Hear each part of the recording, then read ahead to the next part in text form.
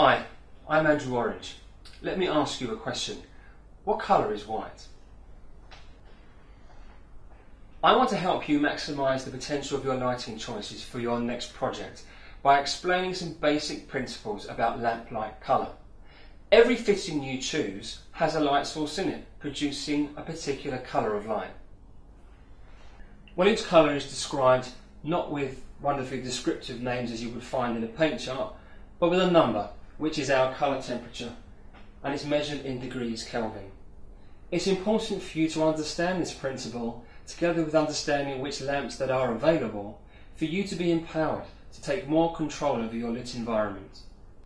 Like fire, the hotter the temperature, the whiter or bluer the light that is emitted from that flame, like white hot.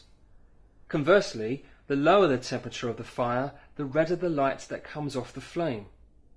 But intuitively, we understand that blue light is cooler, like ice, and that red light is warmer, like fire.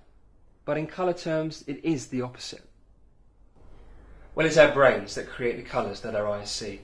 And although we see lots of different colours as we look around the world, generally, illumination is seen as white.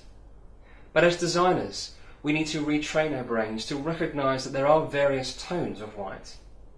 When a light source reaches 5,600 degrees Kelvin, we call that daylight, and that is the average daily colour temperature of a Northern Hemisphere country. Historically, in the 20th century, interior lighting has been lit by tungsten lamps, a burning filament at 2,700 degrees Kelvin. Candlelight will have around 1,800 degrees Kelvin. Daylight, 5,600. Tungsten, 2,700. Candlelight, 1,800. The higher the degree Kelvin, the bluer the light. The lower the degree Kelvin, the redder the light.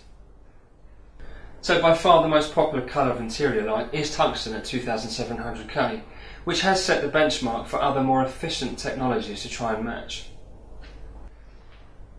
So how do we successfully replace tungsten? Well, the good news is that newer technologies in LED and fluorescent can give you more control over the colours that you want. First, let's take a look at fluorescent lamps and then LED. Each of these fittings is fitted with a fluorescent lamp. This one is 2,700 K, which is the same as tungsten, when classed as extra warm white. The one in the middle here is 4,000 K, which is classed as white, and 5,600 K here on the end, which is classed as daylight. It's the same fitting, but each with lamps that give very different results. And when you order fixtures through us, we can discuss the lamp which will best suit your scheme, and particularly the colour of the interior. Do not settle for whatever someone else chooses for you. Well, LED light sources are a completely different technology compared to fluorescent and tungsten, as they are a solid state source of light. There is no burning filament. There is nothing fragile about them. They are a piece of electrical hardware.